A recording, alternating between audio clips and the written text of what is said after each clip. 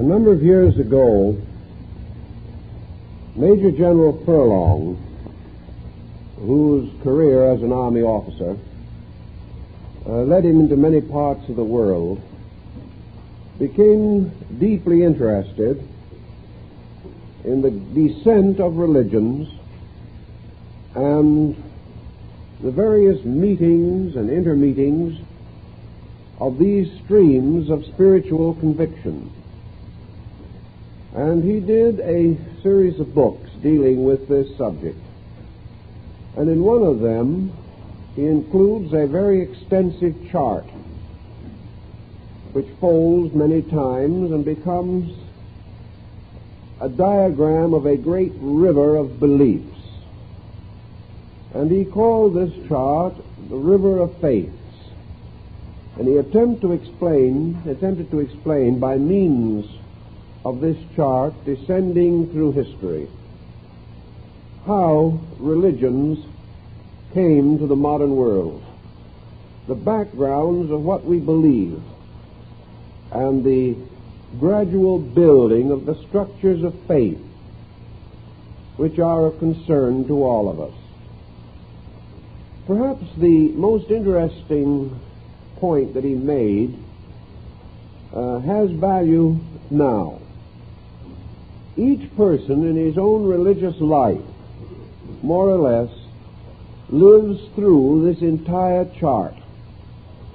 Just as the human being coming into birth passes in the fetal and embryonic states through practically all of the preceding kingdoms of nature before he attains his human structure, so it seems that the human being after birth, in his thinking, in his emotions, in his graspings for consolation and confidence, goes through subjectively the entire quest of man for spiritual value.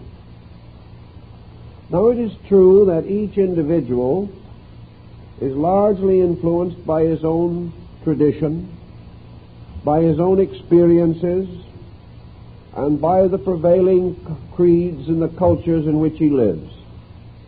But these do not provide the entire answer to his spiritual needs. Something must come from his own contemplation of life.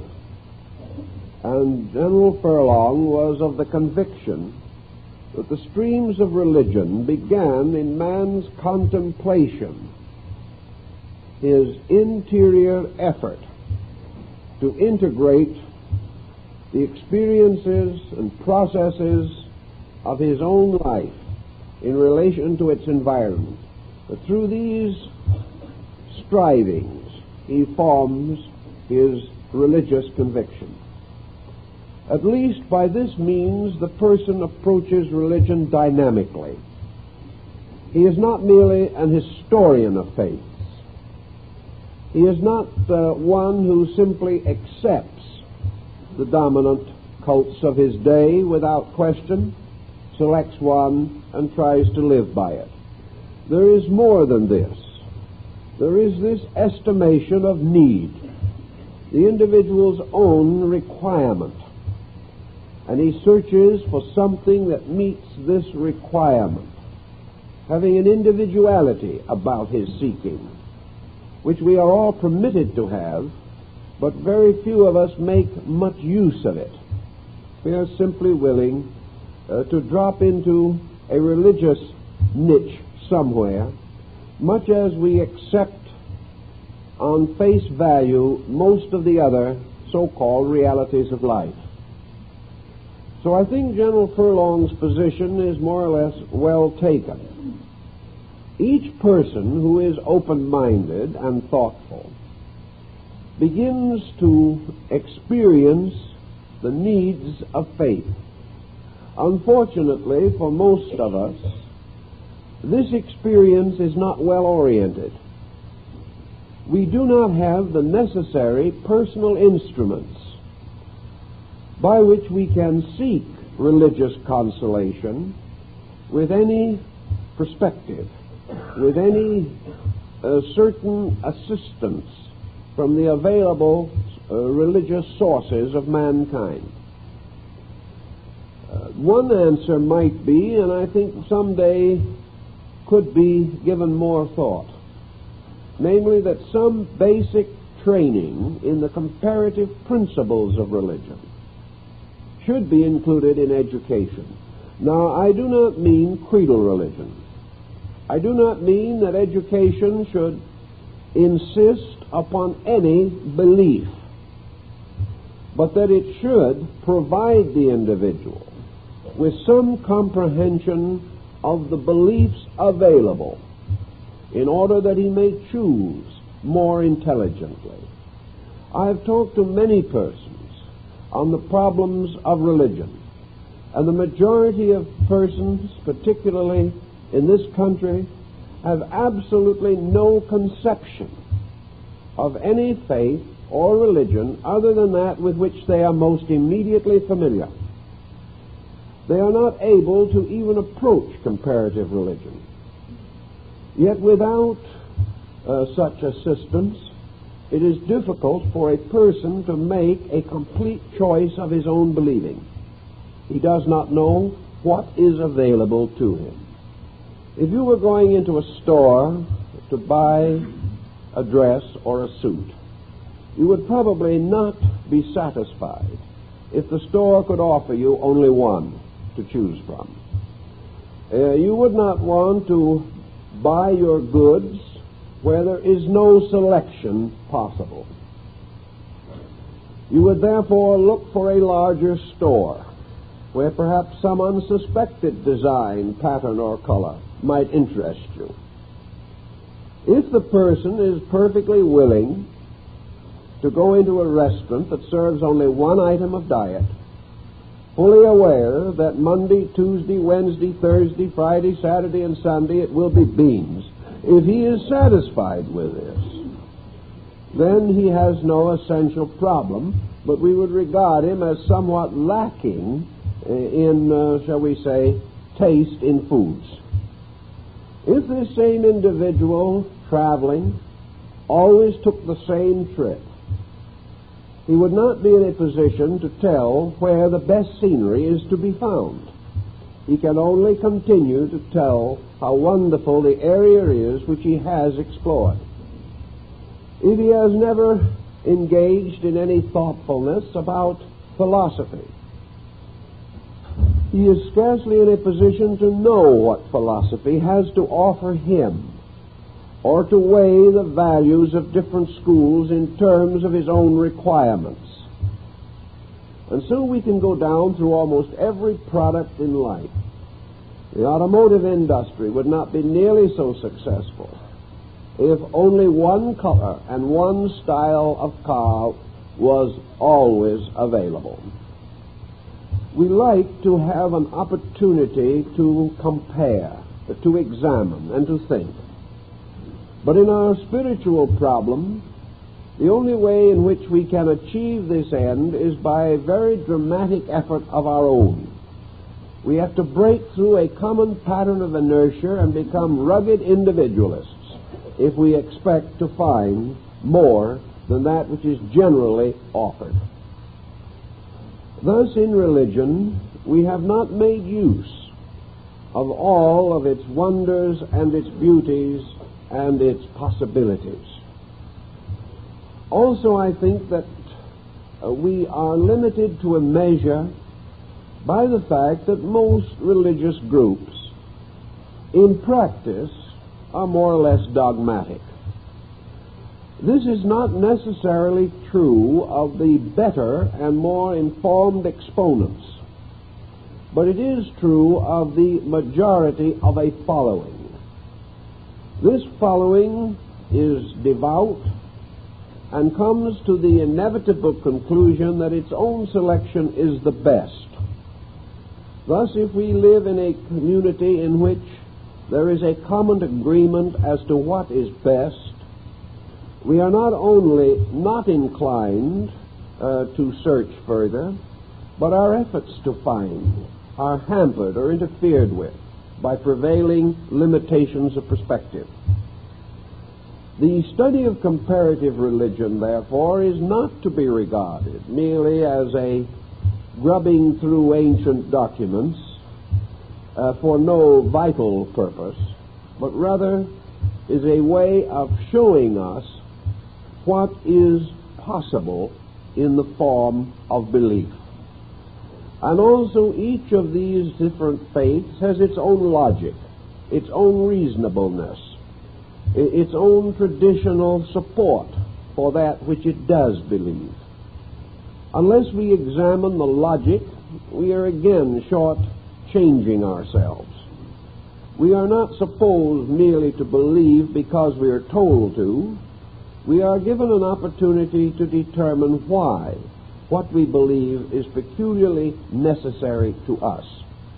If we do not take advantage of this privilege, we again limit our perspective unnecessarily.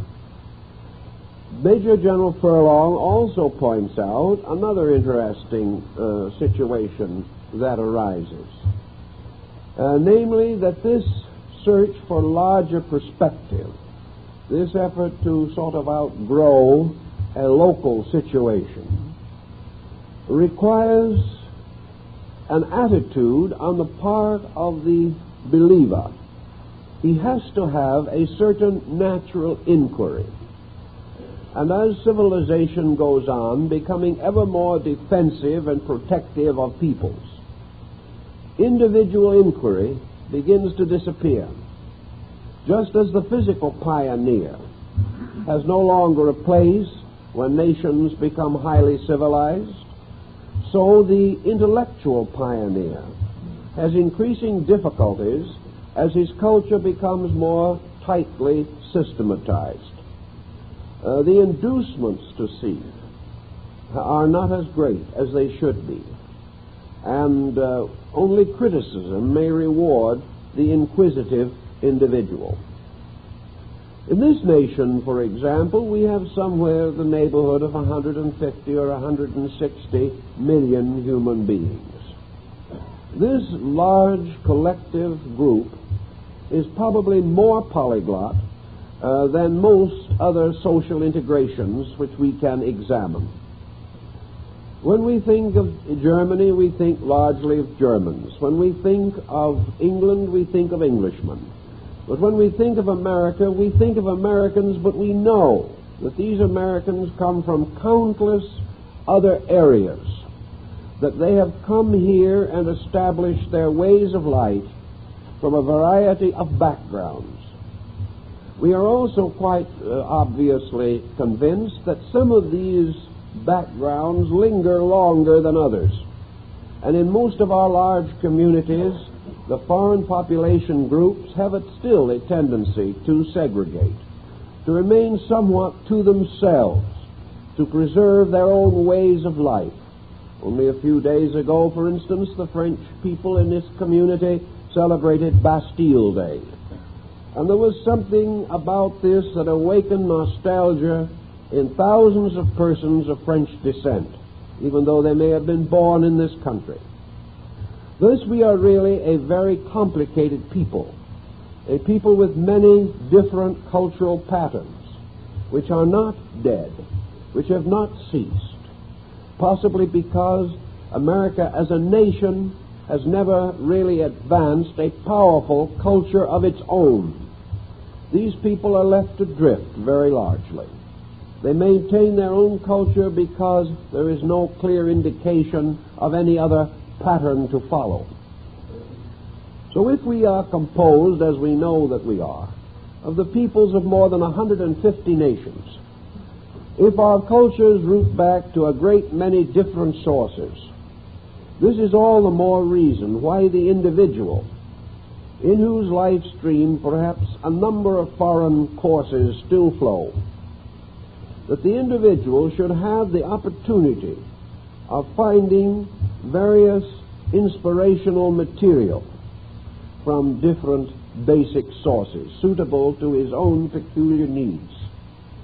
In the process also of developing this national pattern, as we call it, we have presented ourselves with a greater complexity of problems than probably any other nation on earth.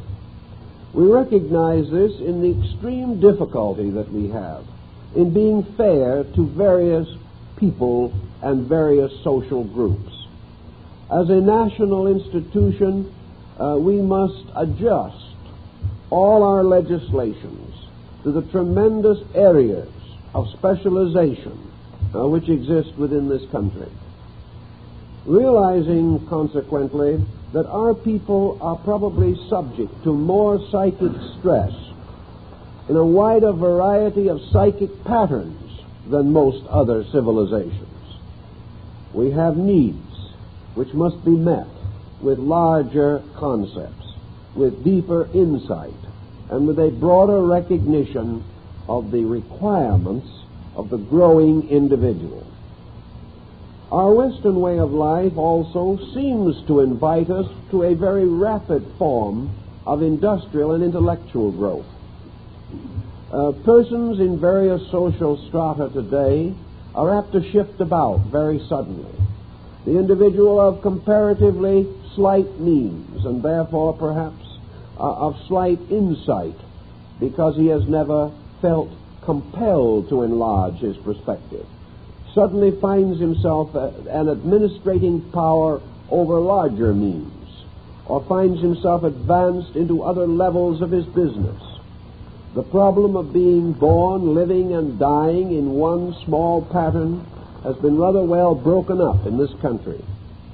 So the needs of Monday may be quite different from the needs of Tuesday. And the rapid shift and change in our ways calls upon greater internal resource on our own part, so that we may adjust not only externally, but internally. For if we do not adjust mentally, morally, psychologically, ethically, and emotionally, our adjustment is not adequate. Where we cannot adjust, we become confused. And the greater the degree of confusion, the more easily we are injured by the things that happen to us. So to find spiritual consolation in this Western world probably means that we need a broader area of religious understanding than most people have as yet developed. Now some will say, and with a very large degree of accuracy, that essentially all religions teach about the same thing. Therefore, we should be able to find in any one of them all the consolation that is necessary to us. In principle, this is probably true. But in activity and in action, we find it is not quite as obviously satisfactory as we might assume. It is true that most faiths teach the same basic essentials. But usually they teach these essentials in a slightly different symbolical pattern. It is not what an institution teaches that is the primary and ultimate problem. It is how the person depending upon that institution is able to interpret for himself what it teaches. Thus, individuals of different types of minds are not able to accept one interpretation for all the different principles that arise. We know this. It is no question of acceptance or rejection of a theory. We know this in Christendom alone, for we know that Christianity, to meet the needs of many different individuals, has already become highly sectarian, and that today probably a dozen or 20 major divisions and nearly 500 minor sects disseminate Christian religious doctrine through the peoples of Christendom. This means that certain interpretations are more or less essential to the individual. He instinctively goes to one that seems to be nearest to his own need. Today, the mature selection of religion is much greater than it used to be. In many faiths, the individual was born into a doctrine and never conceived the possibility of moving from it. But today there is a greater tendency of mature people to choose their faiths. And in the choice of this nature, a certain power within man is necessary. It is again as though you went to a store to buy some products. You are conditioned by your attitudes toward these products. And the thoughtful person tries to find out which products are the best.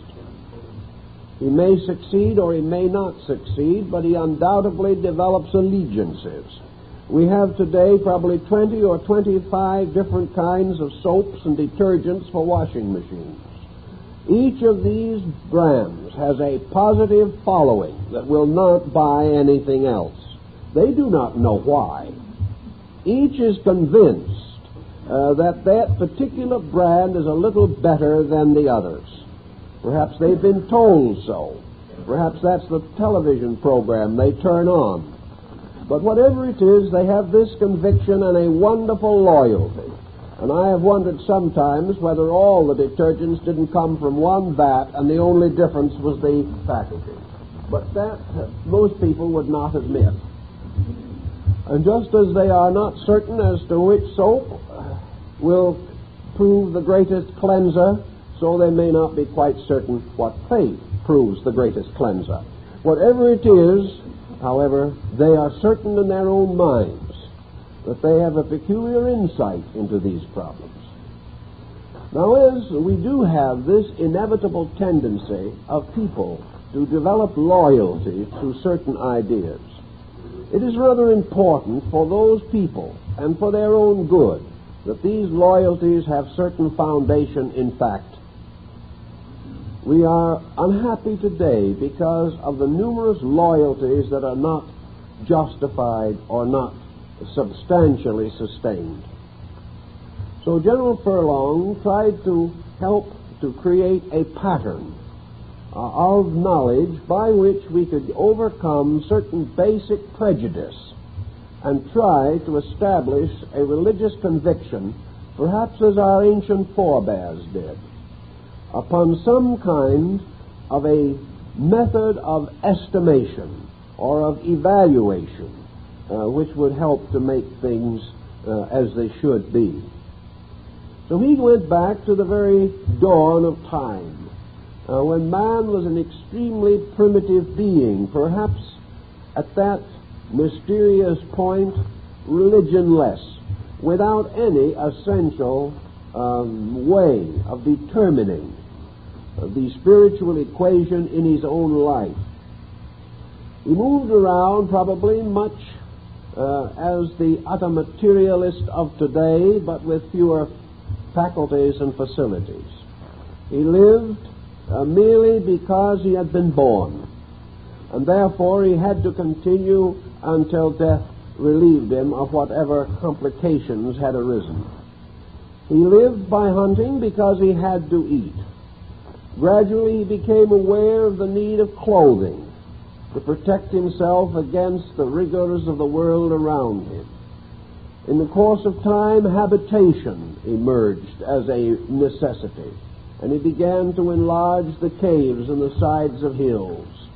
And little by little, his own internal pressures, the dawn of consciousness within himself, led him to the inevitable selections which have become the foundation of our entire concept of progress. Somewhere in this mystery also, another type of faculty within himself began to emerge. And this faculty probably was not quite the religious power or faculty we know today.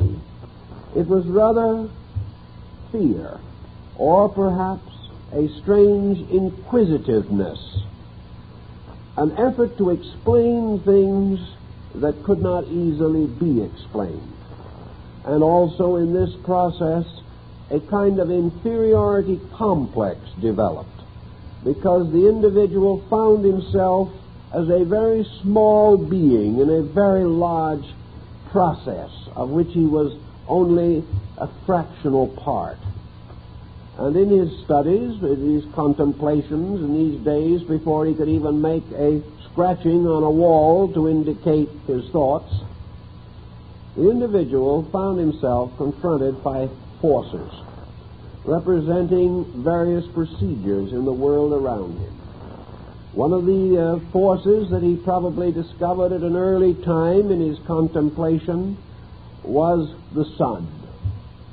This tremendous ball of light and fire which moved daily across the sky, and when it departed left behind it the darkness of night, in which in due time and course the stars, or perhaps the moon, became visible to him and took over the management of the nocturnal period of his existence.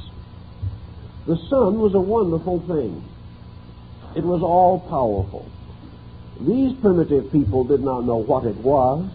They saw merely a great ball of light that seemed to move constantly, which seemed to bring with it the dawn, in which the whole world awoke from sleep. This light ball awakened existence.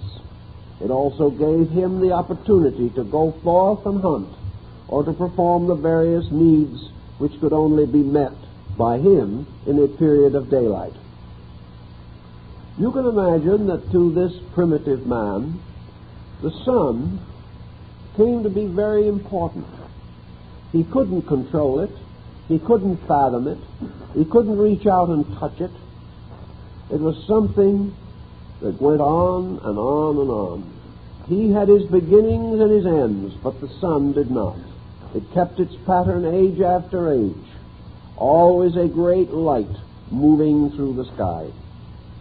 Well, it would be quite natural and proper for a primitive being, comparatively without reasoning resources, to sense in this thing something wonderful, something beyond his control, something that also seemed to serve him in a wonderful way, for this sun was his great friend. Although in the desert it could become his enemy, still for the most part it was friendly. It served his needs. It helped him to do things. And it became a symbol of his own survival. And with it went the power of light. And light has become, in the course of time, one of our greatest key thoughts in symbolism and in intellect. We think now of enlightened persons as one who have a kind of light in themselves. And we recognize radiance in a personality as a very wonderful and helpful attribute. So primitive man began to worship the sun. He began to see in it all of the wonders of life. He began to give thanks for it. He began to depend upon it, and to sense that this dependence was the one thing that was real, that all other things might fail, but the sun, the moon, and the stars would go on their way. Thus they became a symbol of continuance, and seemed to reveal or represent some wonderful orderly process greater than he could comprehend. It would be only natural, therefore, for him to bestow upon the sun all of his own attributes and many others, until this became a wonderful, luminous, radiant being upon whom he could depend continuously for his help in time of trouble, to the ripening of his harvest, to the sprouting of grain. And the sun became a symbol of the life power everywhere present in existence. Now, in the course of ages, sun worship gradually refined itself. We do not worship the sun anymore as such, but the elements of sun worship have not ceased in religion. And down through the ages, this great stream of conviction continued, modified, augmented, refined, as our own knowledge increased, and brought into a more complete pattern with the gradual rise of astronomical sciences. Yet with it all, the principle of the sun has come down to us into our modern religion, into our present believing in all things, in the concept of the worship of light, of the principle of light, that light represents the power to penetrate the unknown, and that the light, as St. George, has finally slain the dragon of darkness and of ignorance, and light became truth, and darkness became error. And we have always believed that there was a light that lighteth the darkness, and that this light is God. Therefore, we will frequently refer to God as light. And this comes down to us from this old stream of human belief. Now, man also, exploring around him and estimating the values of things that occurred, it came to another interesting symbol, and that was his instinctive recognition of the mystery of procreation, the power of living things to generate, to reproduce their kind, the little bird breaking through the shell of the egg, the birth of new beings in nature, the mysterious process of the continuity of life through generation, fascinated primitive man. It seemed that in this some mysterious magical agent was involved, and the worship of generation was early involved in magic. Yet the fact remained that one of the most powerful forces in the universe was that which kept things going, kept them reproducing their kind, causing them to grow, causing them to continue, to bring each year the new harvest out of the earth, that things growing from their seed produced in turn their own seed, and that this went on and on and on. So out of the concept of this came a recognition of a universal mystery of procreativity, a mystery of life begetting life, and all that had to do with this begetting as it related to man became sacred, became mysterious and wonderful, and was regarded as a gift or a bestowal of some power invisible and superior to man. A little later in his growth, man discovered fire. And we have the rise of the religions of fire. We find the altar flame burning everywhere, whether it was upon the altars of the ancient tribes of Israel or in the burning candles on the altars of the modern church. The worship of fire, all that it meant, all of the mystery that it implied. Fire came from nowhere. Fire burned out and died. But although 1,000 fires died, fire did not die. Everywhere by a magic power it could be called forth. Everywhere it became either a source of light or of a consuming power.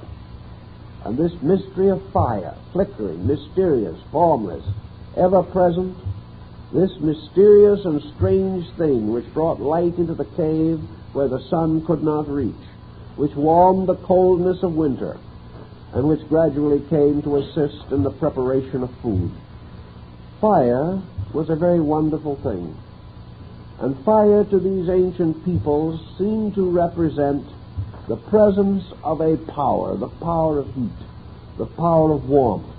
They discovered that when they died, their bodies became cold, that a fire went out of them.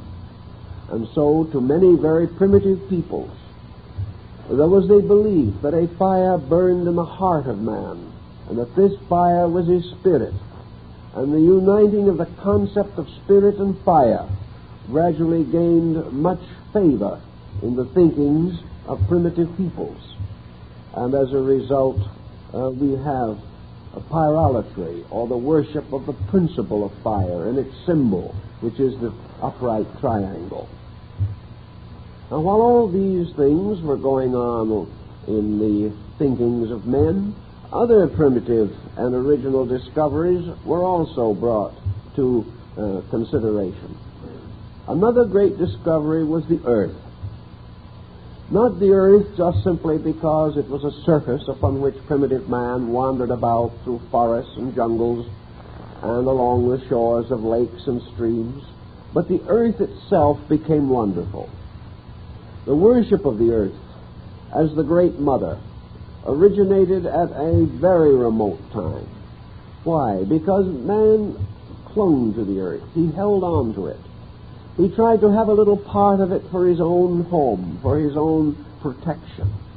The earth grew his food, and the sense of concept was that he had come himself from the earth, and to the earth he returned again in the grave mound.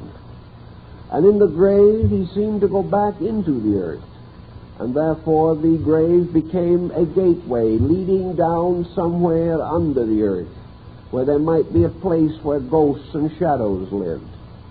But the earth became, in a sense, the source of all nutrition, the security, the firmness beneath our feet, the very source of our ability to survive at all. As a planet, it was not known to these people, but as an element, they could take it in their hands and allow the rich, dark soil to fall through their fingers. They also saw the roots of plants clinging desperately to the earth for life. They saw the rain of making the earth fertile. And from it all came this wonderful veneration for the great earth principle, the mother of mysteries, from whose eternal womb all life came, and into the darkness of which all life in turn went back when its course was finished. The earth became therefore a model of temple and house and of prison and of graveyard. It was all these different things. But as a principle, earth remained. And gradually, as man grew a little wiser, he bound the concept of his own body with the earth. His body was made of the substances of the earth, and it was sustained by the source of its own substances. So the worship of earth, or of nature particularly, and all natural phenomena, took a large place in man's thinking. And at one time the Egyptians had a deity, Serapis, to signify this wonderful world of nature. And at Alexandria, where his shrine stood, they had a great image of him. And this image was composed entirely of natural things. The body was made up of grain and fruit and flowers, and all living creatures were wound into this mysterious emblem, which thereby became a symbol of nature itself. So we have these beginning streams which men in their own concept felt to be important. Now, one thing that man recognized also was the rapidity with which all things seem to pass away. Things change and disappear, and they are no more. And among those things that went was man himself. And the great god of Babylonia cried out, "Let me be remembered." And this desire to be remembered, perhaps based upon the lingering memory that man had of his own forebears. He liked to remember his father, and his father would tell of his grandfather. And this man then did not want to be forgotten. He wanted his children to tell of him, and their children in turn to tell of their grandfather, and so on. So in the cries of the ancient cuneiform inscriptions of Babylonia and Chaldea, the thought is constantly implied: let us not be forgotten. Let some part of us belong to that which never shall die. A man, looking around for the symbol of this hope of endurance, found two elements working together. He found that with his own hand he could make little carvings, little tracings with a hard rock upon a softer one, in which he could make pictures telling about himself, telling about the world he lived in. And these pictures he made upon the surface of enduring rock. And out of the combination and psychology of the idea that rock became the source of recording, that which was to endure endured longest upon rock. And out of this came the rock inscription, the gradual carving of glyphs that we can no longer read, but which in their own time meant something. They meant survival. They meant that memory would go on remembering, and that the children on the rock picture could trace the doings of their ancestors. So the worship of stone the worship of great monolithic rocks raised in circles, as at Stonehenge or at Karnak in Brittany, or out in the jungles of Africa or Asia. These rocks were the symbol of endurance, things that would go on and would never die. And out of this came the worship of stone, and of stone monuments, and of obelisks, and the building of pyramids, and all of these great rock projects. They were created to the concept of immortality, to the fact that something would go on. So even today, men follow this instinctively, whether they realize it or not. A few days ago, happening to be down near the Civic Center, I saw one of these great demolishing machines hurling an iron ball against the wall of a building that was slowly crumbling. This building had evidently at one time been an heroic endeavor in the construction of our city. They had not yet torn down or demolished the entrance door, a kind of semi-Grecian arch that perhaps showed more of courage than of architectural skill, but over the door was a man's name. This building was the building he had built.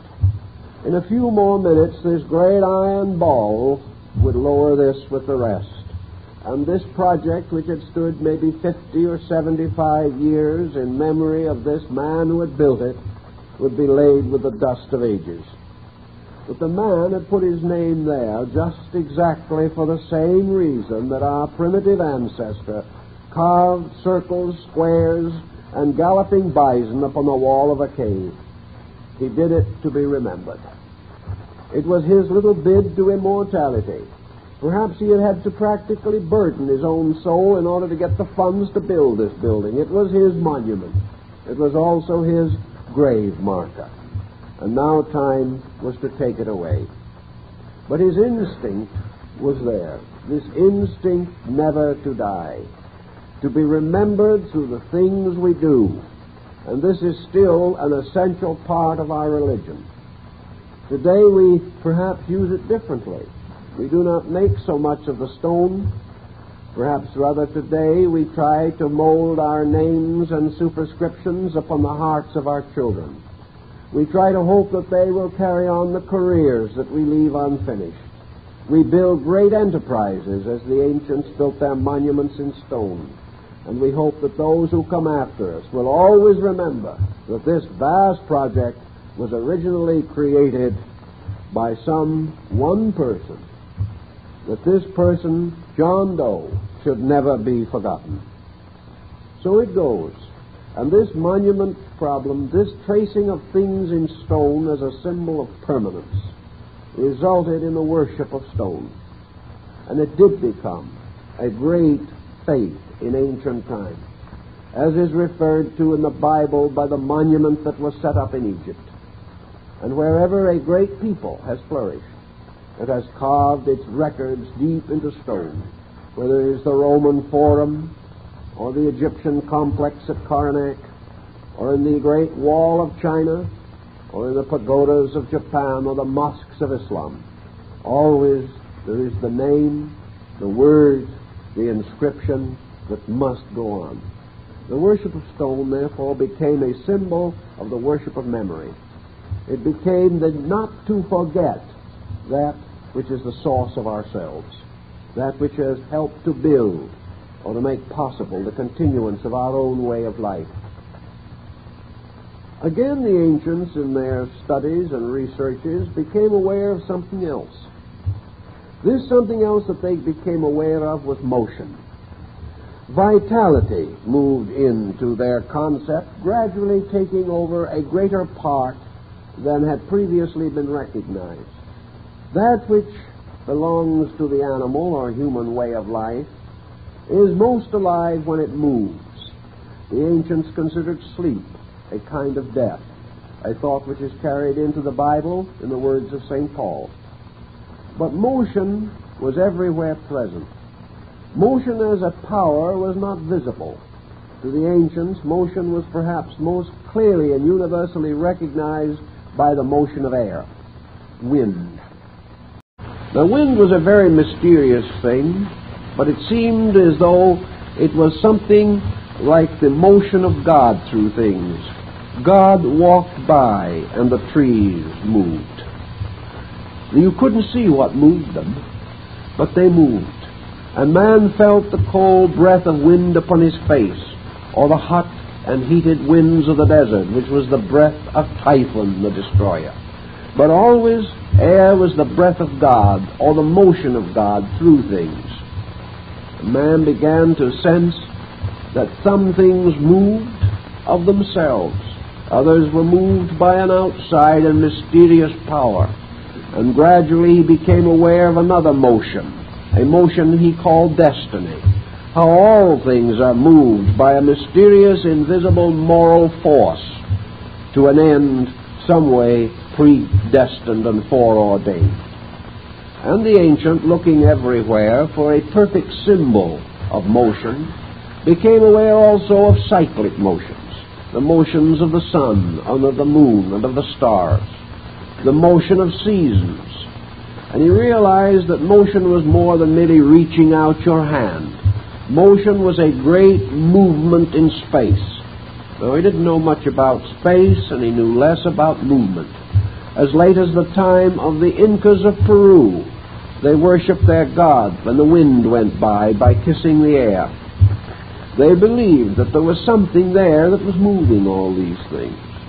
And they were not, of course, privileged to enjoy our knowledge of high and low pressure areas, and as a result of that, they were not able to make nearly as many mistakes in calculating the weather as we do now. But in any event, in their primitive minds, life was motion. And they bestowed motion upon many things we would not incline to think about. For instance, today, if we lose a pair of cufflinks, we know we've mislaid it. Ancient man, if he lost something, decided it moved away. This was perfectly reasonable to his thinking. So he allowed many inanimate objects to have power of motion. And in dreams, he was able to even conceive of trees walking. He was able to have many of these thoughts, which are also carried, some of them, in the story of the Inferno by Dante. But he wanted a symbol that would some way represent the beauty, the wonder, the mystery of rhythm, of motion, and of movement. And he looked around him for something that seemed to embody this quality or these qualities more than anything else. And what he found was the serpent. And out of this came the worship of the serpent, the symbol of pure motion. Here was something that moved without feet, yet it had a body and a form. And its motion was always a strange undulating rhythm. And all over the world the serpent symbol appeared, like the seven-headed Nagas of Cambodia and the great serpent upon which Vishnu swept through the seven eternities. Here was the winged serpent of the ancient lands of the Euphrates, the serpent raised by Moses in the wilderness. And even as late as the time of Jesus, he admonished his disciples to be as wise as serpents and as harmless as doves. The serpent gradually came to be a symbol of life motion, and from this life motion and all of its implications, there gradually came the concept of wisdom. This secondary concept, however, was due to the acceptance by the priesthood of the serpent symbol of life. In ancient times, the wise ones were the priests. Their symbols, in turn, became symbols of knowledge and of wisdom. When the Pharaoh of Egypt placed the coiled serpent upon his forehead as a symbol of his authority, when the white-robed priests of Memphis carried their serpent-wound staffs, it was only time before the symbol of motion or vitality should also become the symbol of learning, because it was traced upon the doors of ancient schools and colleges. It was the symbol of penetration, of realization, of deepness of insight. tracing itself back again, of course, to another attribute of deity. It is still the symbol of the medical profession. Why? Because the symbol is motion. Motion is life, and motion opposes death, which is inertia. Therefore, a motion symbol is a life symbol. And it is the duty of this serpent to symbolize, therefore, the victory of the animate power over the problem of death, which is the loss of animation. And it was first found wound around the staff of Asclepius, the great Greek deity of medicine. So the serpent became a symbol. Motion was life, life was protection, life was continuance. Life was the guarding of things, and among the ruins of our Mayan brethren to the south, the gods and heroes stand protected by the serpent glyph in the air above them. And the winged serpent came, the serpent of the mysteries, of initiations and of secret rites, and the subterranean temples of Abaoba, as described in the great work, the Popol Vuh, the sacred book of the Quiche of Central America. The temples were the serpent holes that went under the earth. The serpent, therefore, gradually gained its place, not as a symbol of evil, but as a symbol of life. Evil only by the misuse of life. That the very principle of life itself tempts men to destroy, tempts men to pervert or misuse. And that which is the greater good is also the potential cause of the greatest ill. So the serpent became one of the great archetypal symbols of religion. And we can go on with these basic symbols, one after another, but one perhaps more would be sufficient to carry our thought. Man studying man also made certain discoveries. And these discoveries, in turn, were affected psychologically by a series of other factors. Gradually, there arose in early society a tribal kind of existence. A tribe must have a chieftain. It must have someone to lead. For from a very early time, man realized that all men could not lead. And there had to emerge the strong one, the hero. And in time, this heroic descent became a fixed pattern. Probably at the beginning and even later in some areas, the chieftain was elected. But it gradually became an hereditary prerogative. But the tribe was ruled by the powerful one.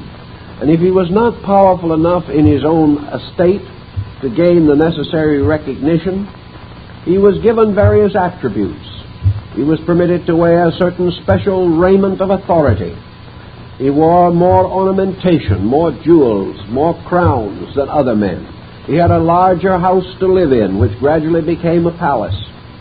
But by degrees, even though he might still be only a human being, he was surrounded by defenses and props, by means of which he became separated more and more from the other members of his clan, until he gained the mysterious psychological aura of authority. I know years ago, when you could still go to Peking, I saw there in the Imperial Museum the coronation armors of the Emperor of China. These armors were of solid chain gold. And the Emperor, when it came time to put on his full coronation regalia, was not physically able to carry its weight. Therefore, he was seated on his throne. A device like a T-cross was placed behind him on the level of his shoulders, and his robes were draped on that and over him. He could not carry the weight of his own robes. This shows what has happened and what does occur in the effort to make the individual seem different, to seem more important than before. Today, we do not bother to put a heavy robe over the front of him, or a T-square or cross behind him to sustain it. All we need to do is pin on his chest his bank book, and everyone worships of their own accord. But anyway, that is the way it was in old times. And in the course of time, the cults were no longer so clearly differentiated. The tree worshippers or the earth worshippers came closer to the fire worshippers. Those to whom the sun was the great symbol met and mingled their culture with those to whom the serpent was the great symbol. And in the course of thousands of years, these different streams formed a vast and elaborate chemistry of interrelationships. And as people grew wiser, the relationships were no longer merely of emblems. It wasn't merely that we swapped fetishes. The meanings behind the emblems mingled along with the physical symbols themselves. And a faith that had only one essential symbol suddenly realized that there was more than one, and either added its attributes to their own symbol or accepted the two symbols, as in the case of the raising of the brazen serpent, where according to the ancient records Moses raised the serpent upon the T-cross of the Egyptians. Here two symbols, originally far separate, met for the first time perhaps among these people. But the thoughts mingled also, and by degrees compounds were created. First two symbols met, releasing a new and larger religious content. These two, in the course of time, having met, perhaps broke again because the cement was not strong enough, and went on for a time isolated, each, however, with a certain borrowing from the other. Then, in turn, these separated ones mingled with others that had met and separated, until gradually this tremendous chemistry of the interrelating of basic concepts have resulted in the emergence of the 7 great religions known to the ancients. Some of these have not survived, but in the original pattern, these religions became the vast institutions, each of which brought together into some suitable pattern for its own purpose the heritage of man's basic spiritual convictions. The symbols, of course, always were the emblems of these convictions, and the more of them mingled, the more complete became man's concept of deity. Because once, to one stream perhaps, deity was almost solely the concept of generation. To another, however, it was almost entirely the concept of endurance or physical survival. Others in turn saw in it light or warmth. So when light and warmth met, intellectualism became illumined with mysticism. The old symbols got their deeper insights, and we no longer would like to believe that we are sun worshippers. We are, whether we know it or not. We would not like to believe that we are fire worshippers, but we are. The instincts and principles have never ceased.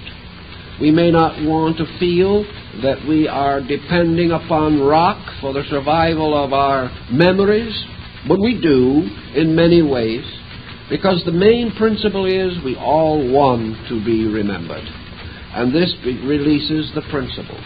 We no longer worship the symbol of motion, but there is really no difference between that and the peculiar feeling we get at the pit of the stomach when we talk about atomic fission. It's the same principle. We are dealing with energy, power, mind, generation, law.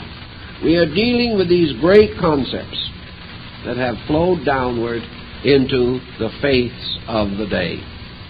Now, anyone who studies religion, and this is not necessarily any reference directly to our faith, anyone who studies religion is exposed to comparative religion. I have known persons associated with many religions who have taken large advantage of the privileges and opportunities of their own faiths. And it is quite a mistake to assume that other religions are not aware of the comparative factors. I know I discussed this once with a very well-enlightened and well-instructed Muslim. Now, the Muslim is a very devout person to his own faith, and he is not inclined easily to stray from it.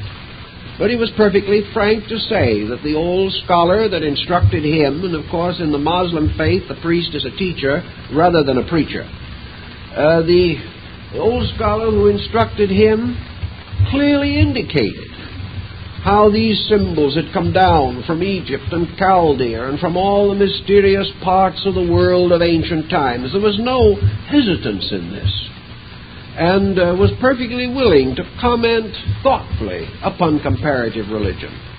The same is true in Buddhism. An educated Buddhist perhaps will know as much about Christianity as the average Christian. We do not realize it, but it is common fact. We judge these things not by the scholar, but by the average person who may not know too much about his own faith and therefore not much about anyone else's. But the fact remains that all religions of importance in the world today do teach comparative religion. Sometimes they teach it in order to try to emphasize the superiority of their own. Sometimes, however, they are pretty honest in their effort to understand the various streams of belief that have contributed to make man's faith as it is today. So we cannot say definitely that the study of comparative religion is essentially wrong. A number of very brilliant scholars in comparative religion have arisen in Christianity. Some of the most brilliant have also been Catholic priests. But they are not to be confused with the average believers in these things who are not equipped with this particular or specific type of research instinct. But the information is available. And it is not impossible for the average person to work with it if he wants to. Out of these problems, there will arise one very practical thought. One that we do need, and we need it badly. Comparative religion has unfolded very critically and very consistently in the great chart of General Furlong. Comparative religion is one of the answers to the problem of world unification today. Today, we may judge the population of the world largely by its religious factors. So let us say that for the moment the world has a population of between 2.25 and 2.5 billion human beings. Figures sort of fluctuate a little bit around 2,400,000,000. Of this group, in round terms, Christianity has a following of approximately 800 million. Of this 800 million, there are several denominations. Probably the Catholic Church leads with about 450 million. Protestantism with about 200 million following.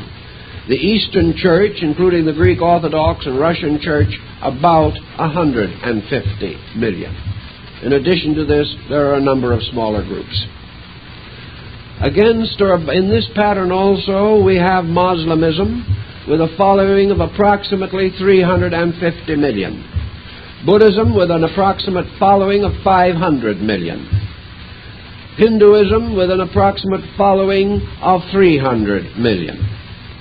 This leaves us one of the largest areas involved, China. The religious situation there is pretty difficult to clarify at the moment. But we have a population of about 600 million, divided into a number of religious groups, of which 3 are dominant: Buddhism, Taoism, and Confucianism. And no one knows just how much inroad modern thinking has made upon these groups, but probably, potentially, psychologically, and archetypally, the Chinese consciousness has not changed so completely as to destroy all religious valuation, and probably 2/3 of the Chinese are still addicted to some strong philosophical, moral, or cultural code above politics. Now, when we get through with adding this together and not allowing very much for primitive peoples who still worship their Lares and Penates, we still have a rather interesting discovery to make, that on the statistics available, it is rather doubtful if more than 5% of the Earth's population is either agnostic or atheistic.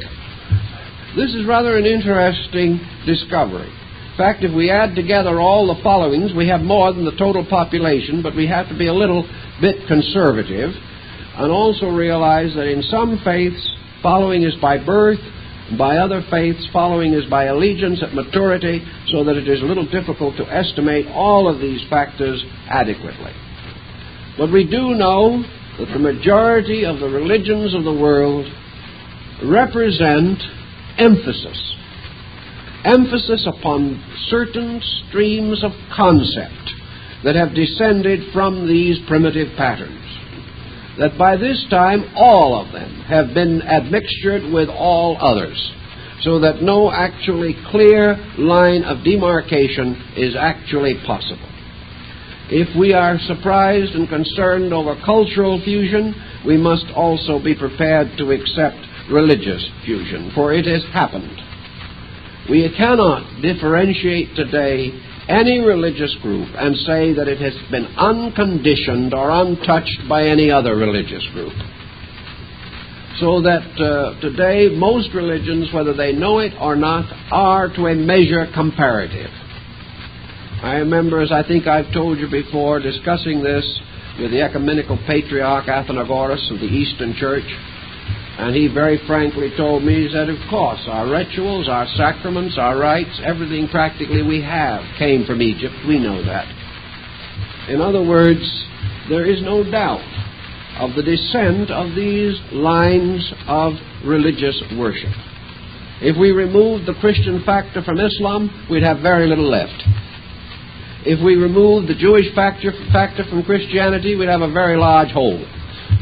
If we removed Hinduism from Buddhism, again, we would make a very serious scar in the structure as it now exists. And we have other faiths such as Shintoism, the doctrines of the Jains and the Sikhs. We have many other religions, each of which is to a measure dependent upon the others. So we are fighting a losing fight, consciously and intellectually, when we try to isolate religions and try to assume that there is nothing to be gained from a comparative study of their philosophies. A great deal to be gained. Let us take the average person today who has certain needs. Now we can say without question that almost any one of the major religions of the world could supply most of the ordinary spiritual consolations required by the needs of the average person. This is true. But at the same time, there are reasons why this is not effective in operation. To some persons, the elaborate symbolisms of the past are frightening. To other individuals, that which is strange or different is in itself an adversary. We are afraid of what is not familiar to us. It isn't possible in operation for us to be quite as interdenominational as we might wish to be psychologically. But today, modern man has many problems. And his problems are hereditary. We can say, for example, that Western civilization is perhaps 5,000 years old, counting most of the streams of the Greco-Egyptian culture lying behind it. Might be 7,000 years old. We won't bicker over a couple of thousand years. But we are faced with problems now that have been already assailed or integrated by other peoples. For instance, in the West, we have been a very progressive, active culture. Europe, America has been always on the move. Now we are confronted with a problem of there's not much more place to move to. This presents another situation. Up to now, we've always walked out on a bad situation by moving into new territory. Now there is no new territory, and we are confronted with the desperate difficulty of staying where we are in the middle of the situation. We can't get out of it anymore. Now, we haven't much psychological background to face this with. It has not been our way of life. Theoretically, our faiths should cover it. And in a measure, in principle, they do. But when we are in a specialized dilemma, we generally look for specialized solution. We can say, for example, that in problems of living, grandfather's wisdom should be enough. And in all problems, we should go to grandfather who has lived longer and say, now look, how would we handle this? But our tendency today is to doubt the wisdom of this procedure. If we are in legal difficulties, we go to a lawyer, not grandfather, because we recognize there are problems now that grandfather doesn't understand very well. He lived in another generation. If we get sick, we are not inclined to depend upon grandfather's ancient knowledge of botany. We begin to look for something else. If we decide to buy real estate, we are not going to depend on grandfather. We're going to try and find an expert. We're going to find someone who has specialized in this procedure. So in our religious needs today, we have a world to choose from of peoples who have specialized various aspects of their own spiritual needs.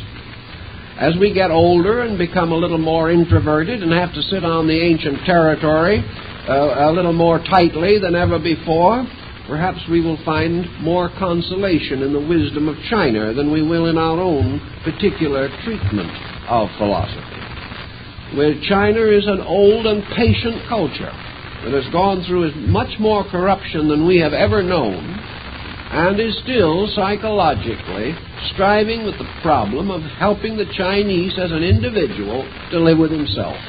And he's had an awful lot of experience in it. We also begin to wonder whether our artistry or our various cultures are as helpful as they should be. We look at our architecture, it kind of makes us half sick. We look at our painting, that makes us entirely sick. And we begin to say, what has happened to beauty in our Western world? And then out of another country and out of another religion, Buddhism through Zen into Japan and Korea, comes this concept of shibui, the propriety of things. Now, the principles of Zen are in Christianity, but we've never done anything with them. But another people with another problem took their angle of the problem and worked on it. They made it work for them. Now, we could do the same. We could start from scratch and build also. But it's almost too inviting to find another person or another group that is accomplished in these areas. Therefore, our tendency is to move into what they have accomplished and try to adapt it for our own need. This isn't heresy, this is common sense. And so we go among other people of the world. Some races have gone far in art, some in music, some in literature. Some religions have given us great spiritual consolation. Others have stimulated great mental thoughtfulness. And so we have a wonderful heritage of beliefs today. And out of this wonderful heritage must ultimately be revealed what seems to me to be the basic problem involved. Just as recent researches in philology have indicated that there was a mother language beneath all the tongues of earth, that we are all speaking dialects of a basic language now forgotten. I think we may also say that there is a basic religion, a blazing star of spiritual beginnings, perhaps represented in part at least by Furlong's wonderful mingling of the rivers of faith. But that there has been from the beginning a religion, an eternal, universal, unchanging spiritual principle. That the essential ideals surrounding this core religion, like the petals of a flower, or in Eastern thought, the beautiful flowering of the lotus, that these basic beliefs and ideas form together with their central core one magnificent religious concept. That this concept has slowly broken up by the processes of involutionary motion. It has been divided and scattered and tossed about throughout the world. The seeds have fallen on all kinds of ground, and due to the different kinds of soil, they have grown to be slightly different. But while not perhaps immediately recognizable, they are essentially the same. Gradually, by our evolutionary process, the demand of our spiritual culture for totality, all of these fragments must be gathered together again. The broken up streams of religion must be reunited. The great pattern of religious motion which we have known is one great movement based upon an utter human need, upon a complete dependence of man upon ideal, truth, and principle for survival. And in this world of confusion as we now know it, I have always felt that religious confusion is the most tragic of all, because it means that we have not achieved that degree of insight in which we can unite the best part of ourselves for the solution of common problems. While we are not able to unite our understanding of God, while we are not able to unite our archetypal concept of the purpose for existence, or the essential unity of life, or the inevitability of law, or the glory and splendor of the unfoldment of one plan to one purpose, while these visions are deficient in us, our spiritual potential is unable to exercise its directive at this time when it is so decidedly necessary. Through comparative religion, however, some of the pressures of prejudice and barriers of creed will inevitably be broken down.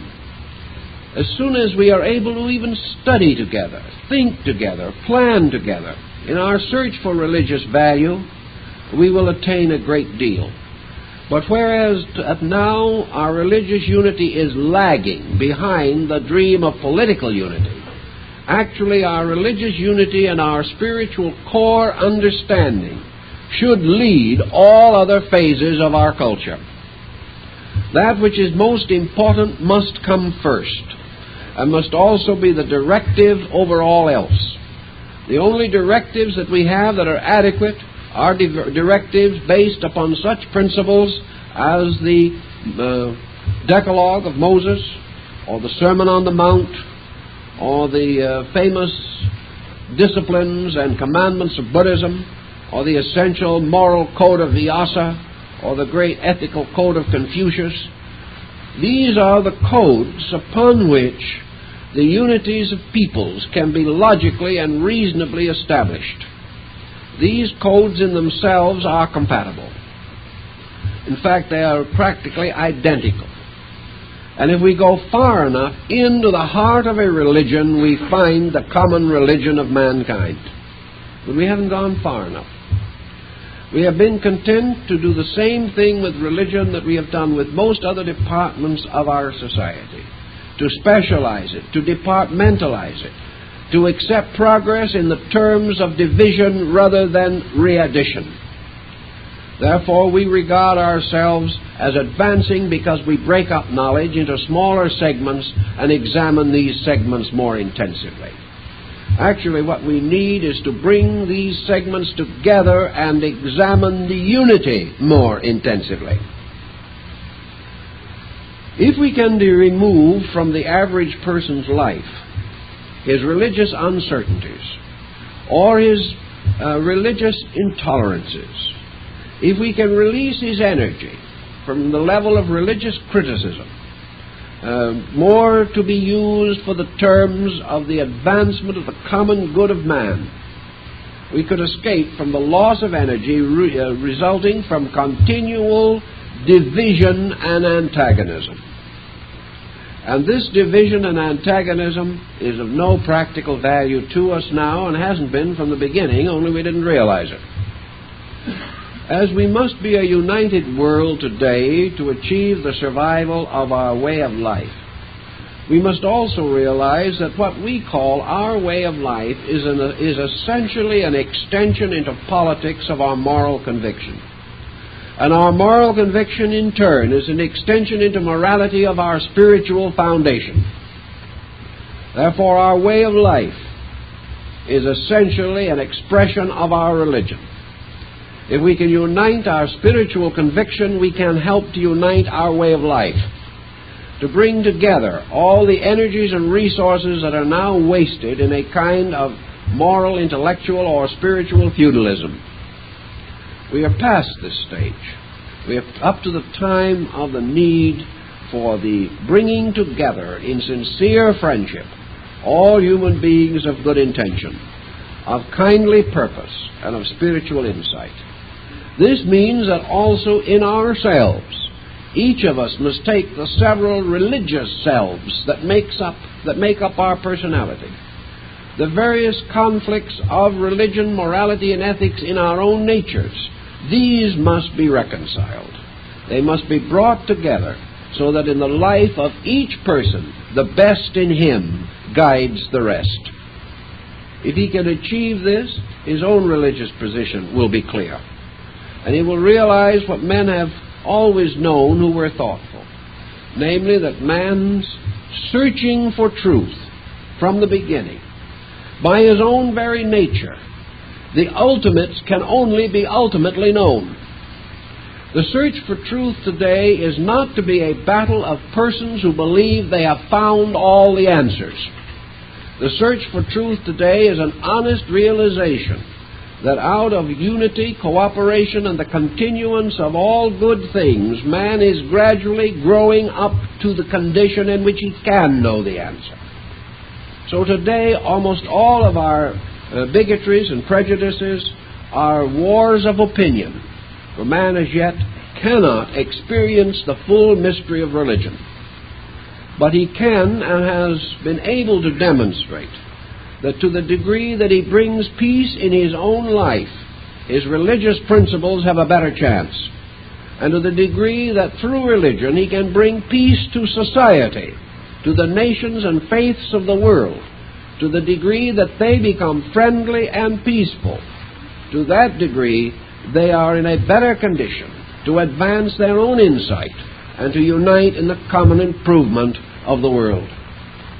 I feel, therefore, that through comparative religion we can remove one great source of energy waste, and that is sectarianism, and come finally to an appreciation of the spiritual integrities of those of all faiths, and gain a willingness to use truth wherever we can find it.